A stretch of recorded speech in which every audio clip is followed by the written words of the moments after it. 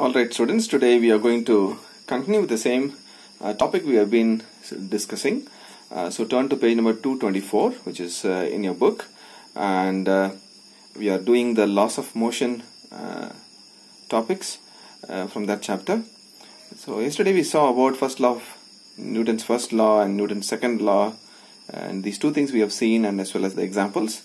So today we are going to continue to see the next very important topic in Newton's second law, that is impulse of a force. So from this topic onwards, I would expect that you should write everything in your notebook. Yesterday's topics I said you need not write in the notebook, but from today's one, so please write it in your notebook. So first of all, we need to know about what is impulse. So this is impulse called, it is a force on a body for a short duration of time. Suppose a bob is here like this, hanging.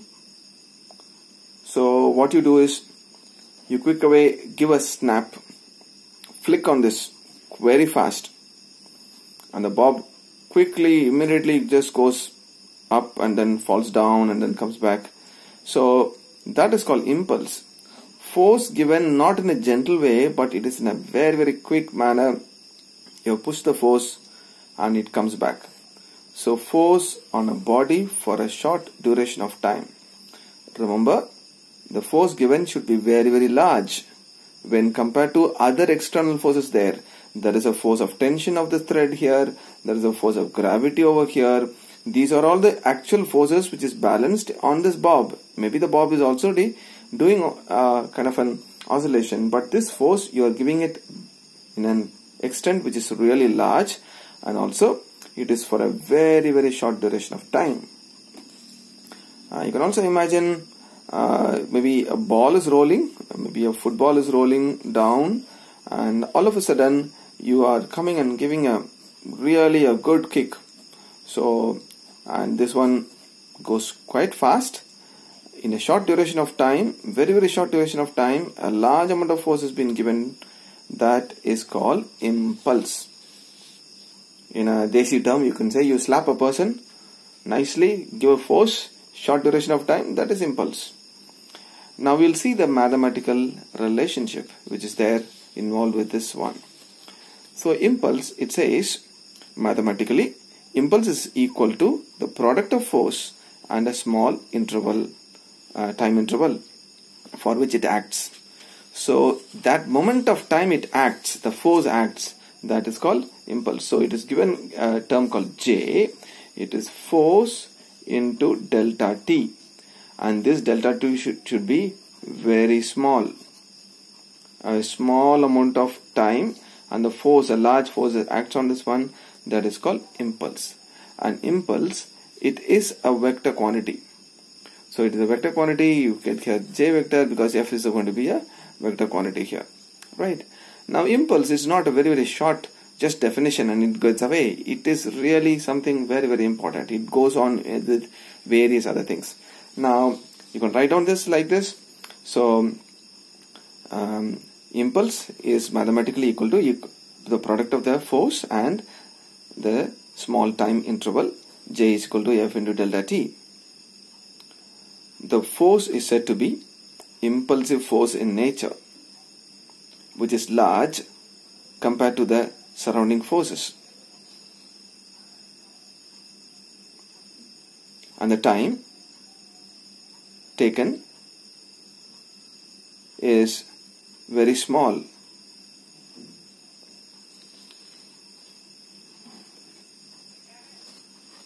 Let F be the force given to a body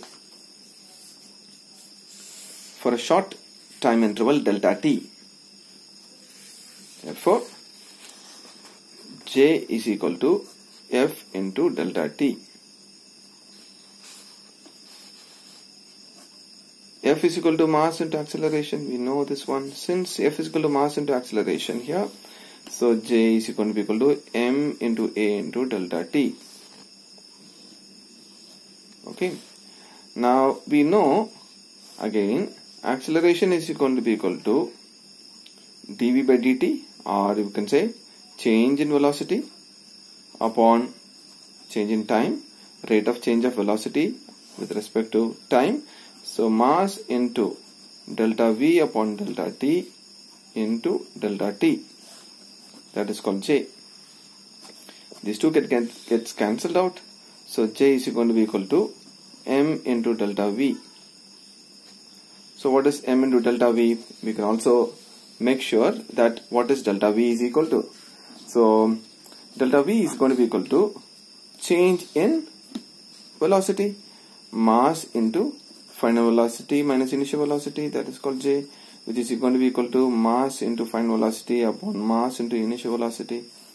We can also tell it as it is going to be the final momentum minus initial momentum, that is J, and J can be also written as delta P. Delta P could be the thing it is called change in momentum.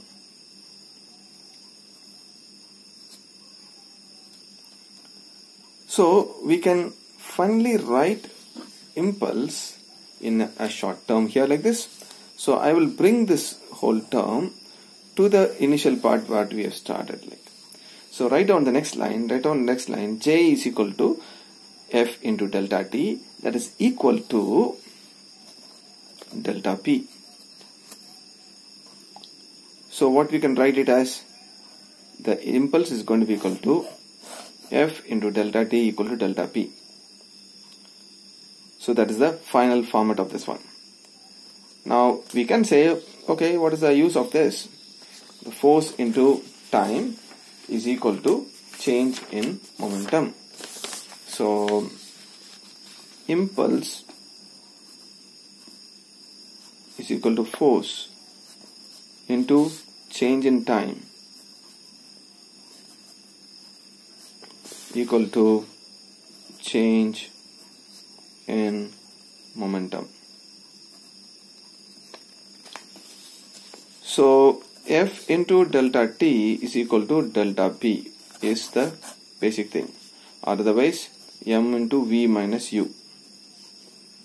So F into T, this is also a way you can say, or you can say it's always delta T, it's better to do that way. Now impulse has an SI unit. What is the SI unit here for impulse? So you know this one as Newton and seconds. It is Newton seconds is going to be the SI unit. And what is the dimension of this one? So dimension analysis, MLT minus 2 is the force and T is the time. So it becomes MLT minus 1 is going to be the dimension. Right. Now, how it is applied? What is the various examples which is given for impulse? So I'm just going to read from this book. So already it's given here, F is into delta T, and this is the value here.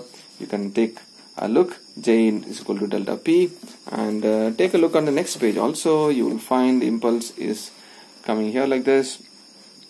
So impulse basically is equal to F into delta P is equal to delta P. F is in delta T is equal to delta P. Therefore it's clear from the equation that impulse is a measure of degree to which an external force produces a change in momentum of a body. So that is the final definition. This has to be bracketed. You can just write on that also. Now we are going to see the examples. Now why does a cricketer move his hands backwards while catching a ball? That is something to do with impulse. So that's something to do with impulse. A cricketer moves his hand backwards while catching a ball. Now let us go back to the formula and then do it. Now look at this one. The ball is coming in a very high velocity, and this guy has to stop the ball by catching it. Some maybe fellow is now catching the ball and he is standing. Now usually what happens? The ball is coming in a high velocity. Maybe it is coming in 50 meter per second, or maybe 50 kilometers per hour, and all of a sudden it has to go to 0 velocity, right?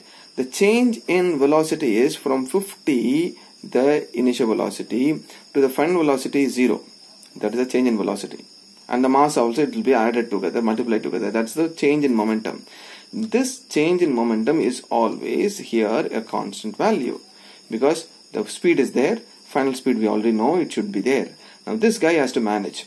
Because the change in momentum is there, the force will be very heavy force this ball will exert on him. He has to take it in a huge force, he has to be bearing it. So what this guy does is he does a kind of a plays around this whole thing, because in the initial time when he just catches the ball and then the hand really hurts. Now what he says is he swings the hand along with this one. He just takes it through this time. From here to here he swings it. Have you seen that one? Why does he swing the hands when he is receiving it? Because here he is trying to increase the time of impact. The impact time he is trying to increase it. Maybe the impact time is he is increasing it for 5 seconds to 10 seconds. That means the force will immediately decrease. The multiplication of both of them, the delta t into F, is going to be a constant value. So whatever you play it around, you want to have the great force, then reduce the time of impact. So 50 to 0 anyhow it has to come. The change in momentum anyhow it has to take place. This will not change. This is going to be there for this ball. So increase the time of the impact, the force will definitely be less on your hands. So that is what it is. So by moving his hands backwards, the cricketer increases the time, duration of the completing the catch. Thus, he exerts a smaller force to stop the ball and saves his hand from getting hurt. Quite simple. So this part has to be written here. Force is decreased because time is increased. So the change in momentum, it does it, but in the increased time. Now, many of you do the long jump, okay, or even high jump. Now, in our thing, that is when there is a high jump pole is there. So children come and jump. Then we have a pit of sand. We have a sand pit is there. So somebody is jumping and then he comes and falls. So he is able to experience quite a less kind of a force. For example, if we do this one in an assembly area, fully mosaic floor, high jump is there and the fellow is coming and falling here. What happens? He just comes and falls in a gravity here, and immediately the velocity has to become 0 from a heavy velocity, and this fellow will get hurt so much.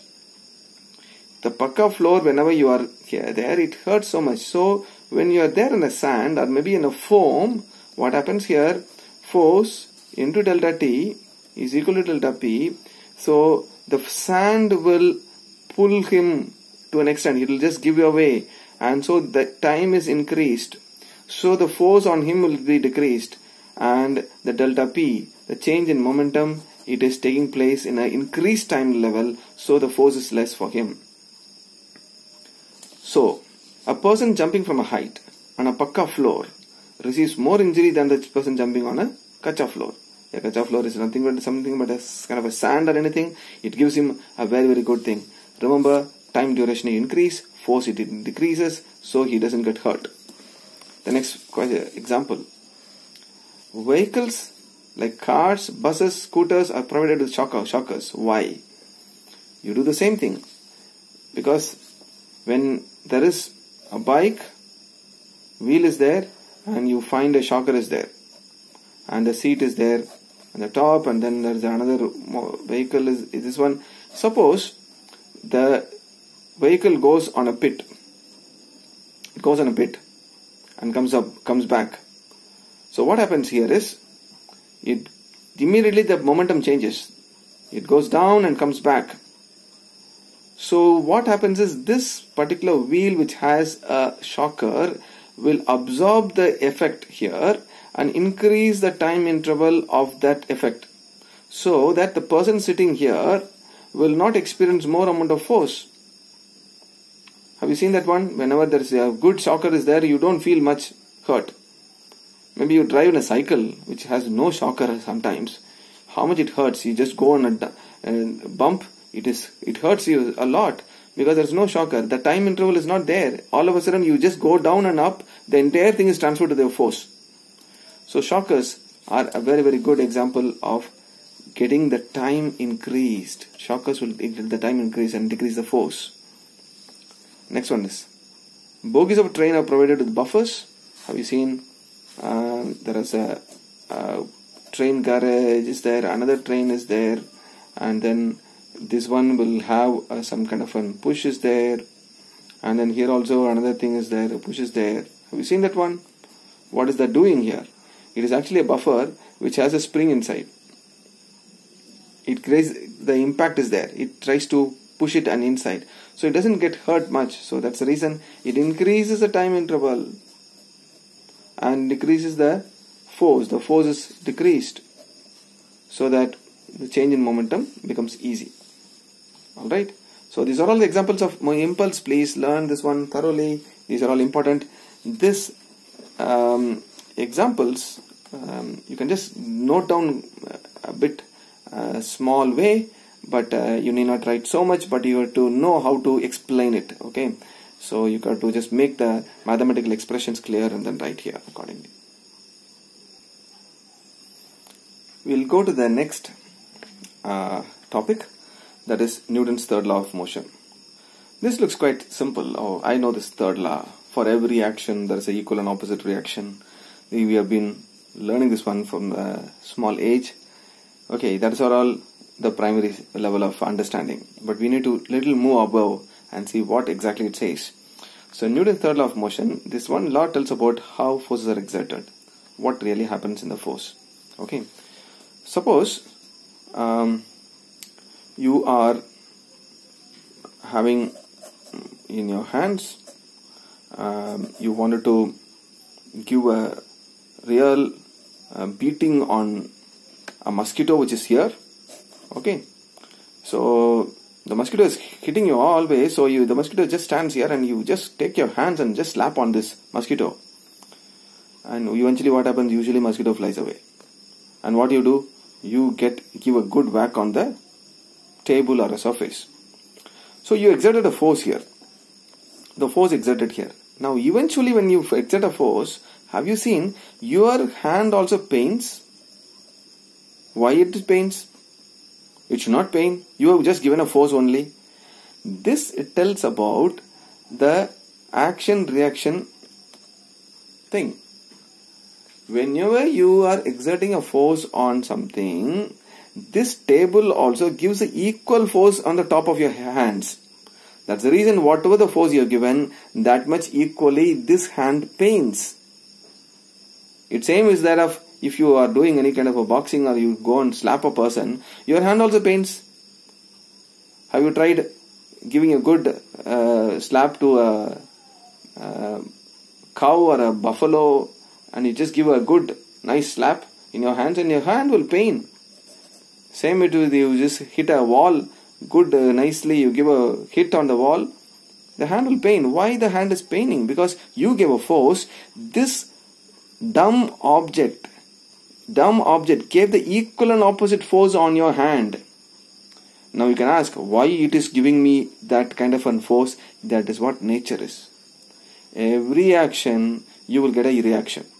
Immediately, within no time, the natural substances, it will give a reaction. Exact the same amount of newtons, it will give a reaction. So what to do? So you should never give a force. No force should be given, so that you will never get a reaction.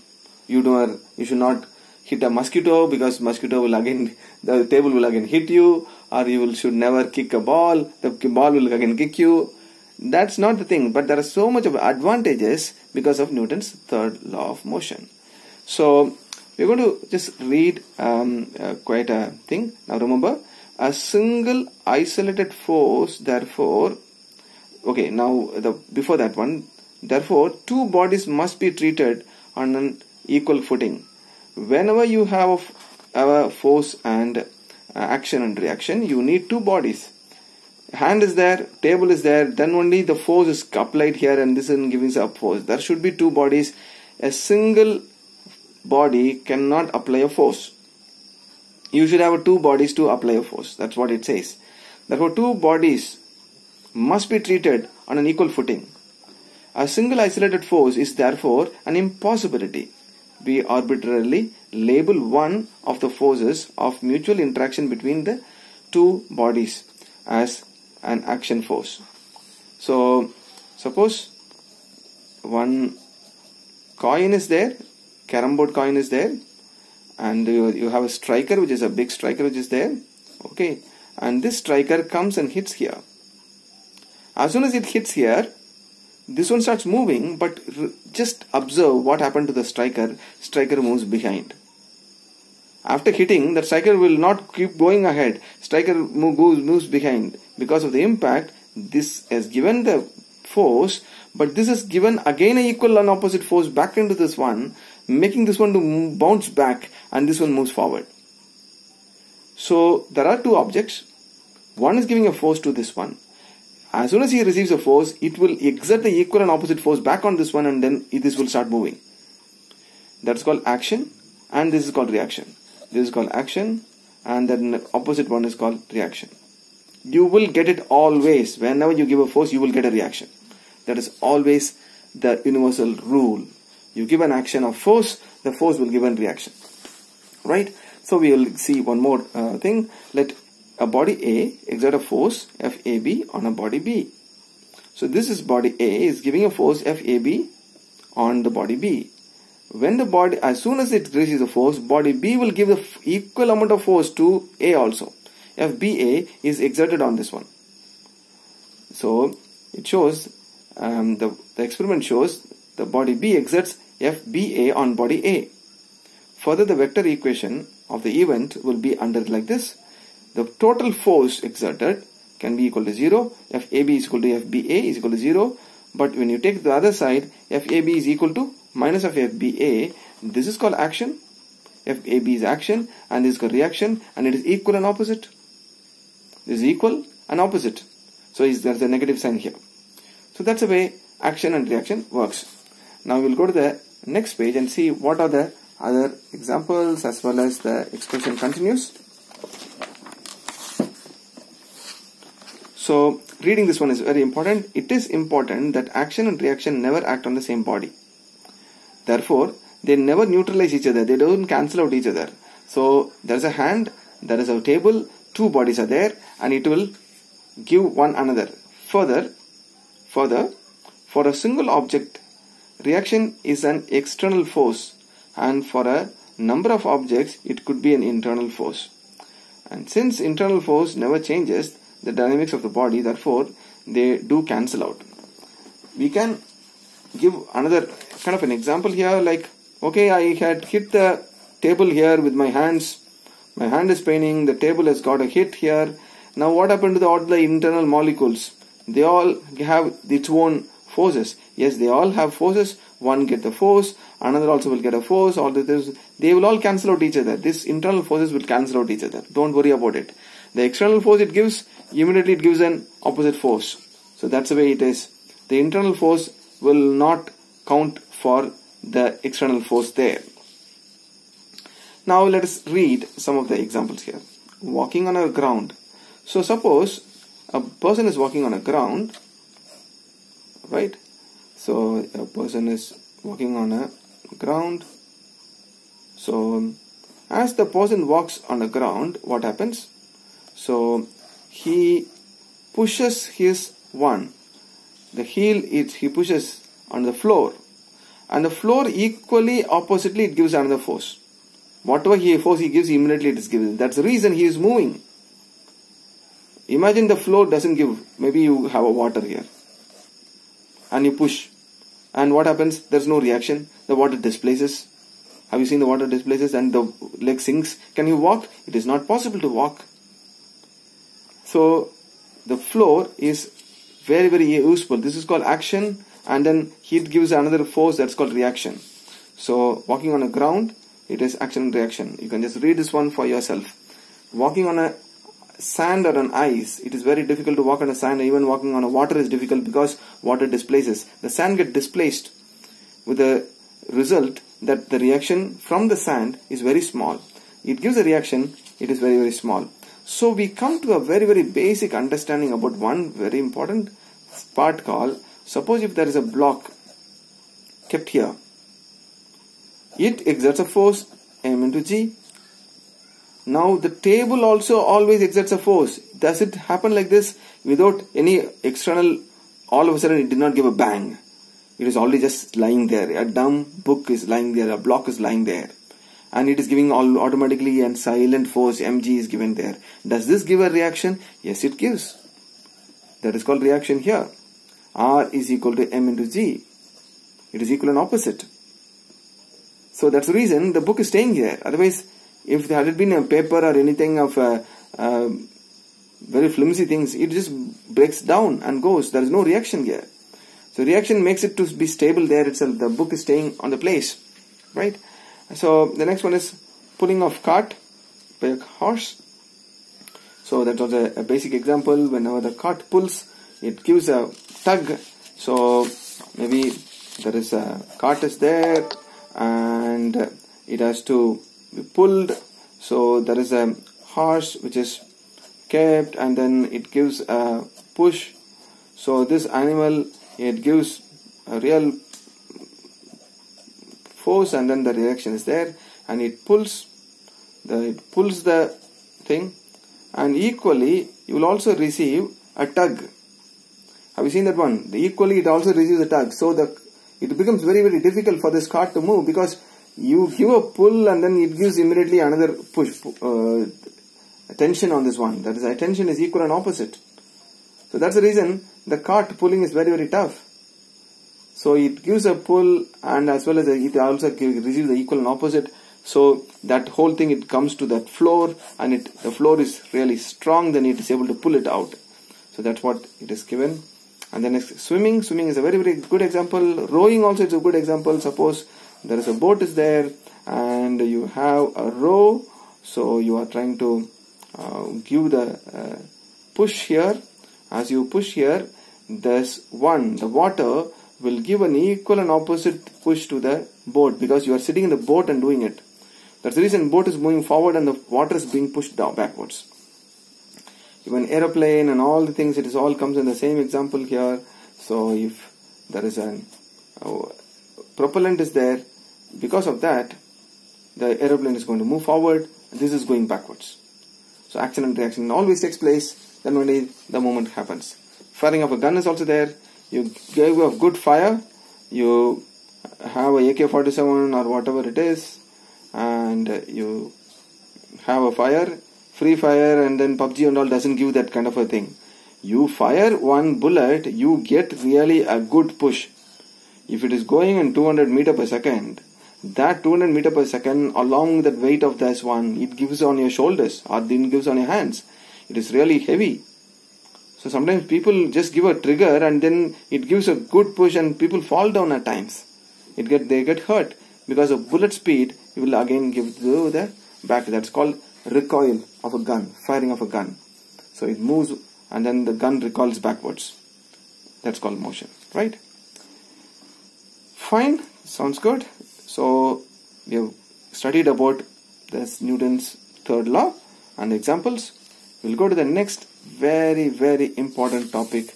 It is law of conservation of linear momentum. Remember, conservation is a term to be sort of understood clearly. We saw about the conservation of two things.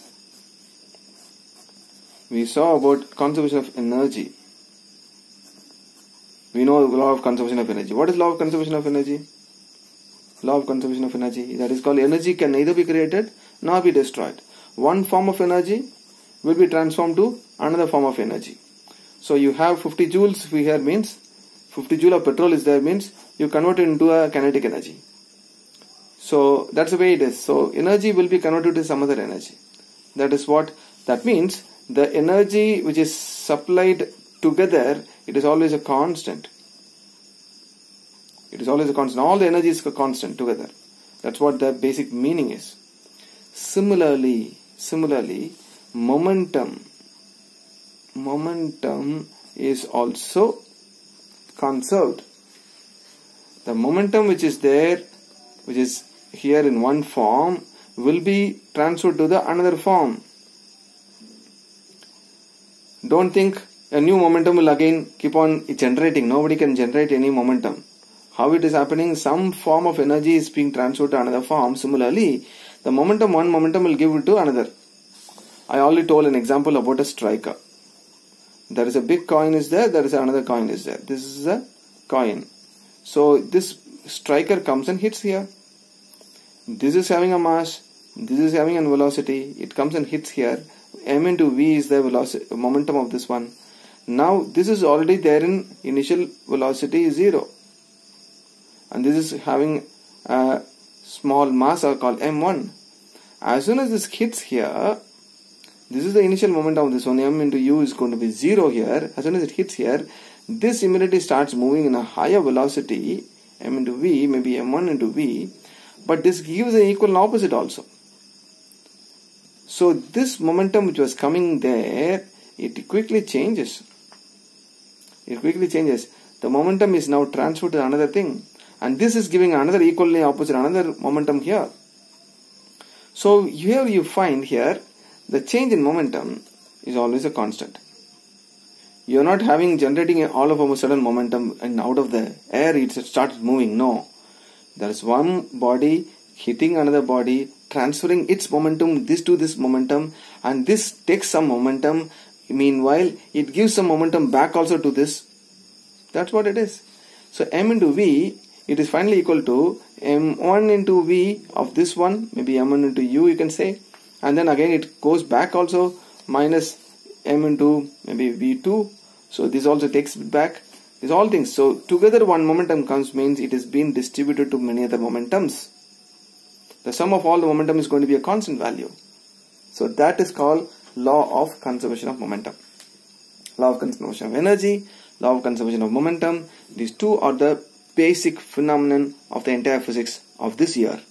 There are so many other law of conservation also. Law of conservation of mass is there, law of conservation of charges are there.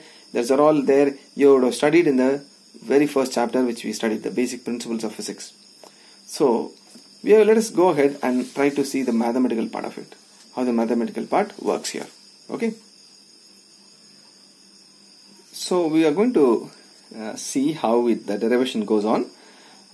Please write down as, consider two bodies of masses M1 and M2 with momentum P1 and P2 respectively. With momentum P1 and P2 respectively. Therefore, total momentum is equal to P vector is equal to P1 vector plus P2 vector. Total momentum. This is the total momentum of the whole body here. Now, let us suppose in this system we add another additional force. Let F1 and F2 be the forces on M1 and M2 for a time delta t. The delta t is very, very small actually, okay, for a time delta t. So whenever you give F1 to P1 and then F2 to P2, what happens? There is a change in momentum happens. Okay. So the next one is let delta P1 and delta P2 be the change in momentum. There's a change in momentum happens here, right? So after the change in momentum is there, so what happens is the total change in momentum delta P is equal to delta P1 plus delta P2. That's a change in momentum. But remember, there is a small time interval which has taken place. The force is being given for small time interval. Because of that time interval only, change in momentum is taking place. So dividing the whole thing by delta t. So delta P divided by delta t is equal to delta P1 upon delta t plus delta P2 divided by delta t. So entirely it has been divided. So if you divide rate of change of momentum, what is the value? What is the rate of change of momentum? Okay, and again rate of change of momentum is here. So you get here, because of the change in momentum, you can also write this one as, what is it? Could be written also as dp upon dt. We know this one, rate of change of momentum. Okay, delta t and delta p can be written as dp by dt and dp1 by dt plus dp2 by dt. So we come back to a little more matured way of writing it in that kind of a calculus method. So that's the way it is written here. So we know dp1 by dt is going to be called as an F1, the force F1 which has been given here, and dp2 upon dt is equal to F2, another force given here. So put in the same expression itself. Put in the same expression. What is dp upon dt? So here dp upon dt is equal to F1 plus F2. So that's the basic calculation which is here. Now this is the very important one, that is the change in momentum is going to be equal to the force applied here. Now this force also could be of external force and an internal force. Here also external force and an internal force. So we can write it as force of external, F1 external plus F1 internal plus F2 external plus F2 internal. So this is the force here. So as it becomes internal and external here, so whenever you are seeing an togetherness, so dp upon dt, so you will find here as, let us add the together force F1 external plus F2 external. Both external force you put it together, and then plus F1 internal plus F2 internal.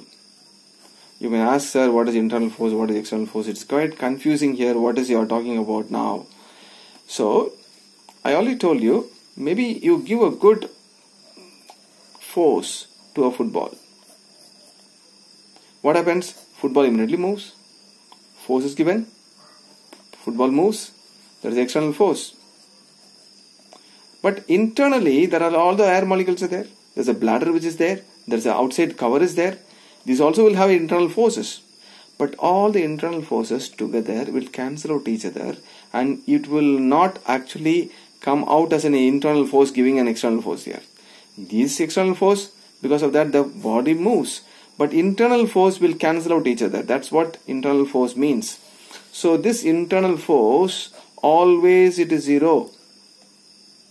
Always it is zero. So here dp upon dt is always F1 external plus F2 external. So remember that it is not to do with anything with internal. Okay. So the total external force, it can be also written as, what is the total external force? You can write it as dp upon dt is equal to F external. Total external force, you can write it here. Okay. Now at times maybe the body is there, and this is a kind of a system here. This body is anyhow moving and going to hit another one, and this is going to go and hit here, and it is going to come back and hit another one, and it hits here, and it is going to hit back this one. All these things, it is a kind of a system is there. If you are not giving any external force every time, you are not pushing every time, you are not giving 50 newtons all the time, one by one. So you push this one and again it goes and comes back. Again you push this one. You are not doing that. It has already started and it's going on hitting and again coming back. If there is external force is zero, then what happens? dp vector upon dt is going to be equal to 0. That means the momentum, the net momentum is going to be equal to a constant. Whenever the rate of change of momentum is 0, okay, what is P is going to be equal to? P should be constant, then only that the differentiation will be 0. If P is not constant, differentiation will not be 0, it will have something else. So that if the converse is, the momentum is going to be a constant value. In other words, P vector is going to be equal to P1 vector plus P2 vector plus P3 vector, etc. Pn vector. The sum of all the momentum will be a constant value. Some momentum is already there. It is giving another momentum. It is giving another momentum to another one, and it is giving another momentum. All the momentum will be put together. It is equal to the total momentum which was initially there. Initially some momentum was there. That momentum is getting transferred. This momentum is getting transferred to some other body, and its momentum is again coming back. So all the momentum P1, P2, P3 every time in this isolated system, it will keep on transferring the momentum. The sum of the momentum will be always constant. Unless and until you start pushing anything else externally, then only the momentum, the entire thing will change. But once the momentum is given, the momentum is going to be, the total momentum is going to be a constant value. Remember that. Now I'm just giving you the final thing, and with this we'll close here. It says in the absence, so it says in the absence of an external force, the total momentum of the system remains constant and does not change with time. So it's already told Fx and Fy also, you can tell like this, which yields an interesting result that a law of conservation of momentum can be applied separately for any direction provided for a force acting in that direction is 0. So dP is equal to d external into delta t, and P is equal to constant. Therefore force external, it need not be equal to 0. Therefore we conclude we can apply a law of conservation of momentum even in the presence of an external force also, like friction, provided that delta t is very, very small. Okay, it almost tends to 0. That is called impulsive force. That also is possible. So recoil of the gun is there, earth and a ball example is there. These are all law of conservation of momentum. Remember, this entire law of motion, it pins mainly on this momentum. The net momentum is constant. That is very, very important. We will be doing so many numericals based on law of conservation of momentum, right? And at the next page it has a few of the things of the examples: jumping from a boat to a shore, flight in a rocket, explosion of a bomb. These are all things are example of law of conservation of momentum. Please read these examples. So with this we close, and we'll see the rest of them in the next class. Thank you.